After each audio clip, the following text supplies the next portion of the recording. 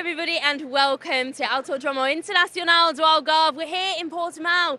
Graham, it's wonderful to be back alongside you in the pit lane. Tell us what's in store this weekend, because it's a big one. It's the grand finale. It is the grand finale. It's a little bit different. Not one, but two races in over 3 days. Qualifying and the first race on Friday, qualifying for the second race on Saturday, and the race itself on Sunday.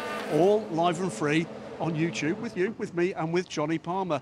But boy, have we got some racing to come. I know, and it's double the fun. We've got 2 rounds of racing to come, which means it's, 2 of the 6 rounds of the whole season just in this weekend. 52 points up for grabs for all of the teams. 52 points, 42 cars. LMP3 more or less done for cool racing, but LMP2, LMP2 Pro-Am and GTE, the final races in Europe with these fabulous GTE cars, still right up in the air, with championship points up for grabs and with Le Mans places on the mark as well for all 3 of those classes.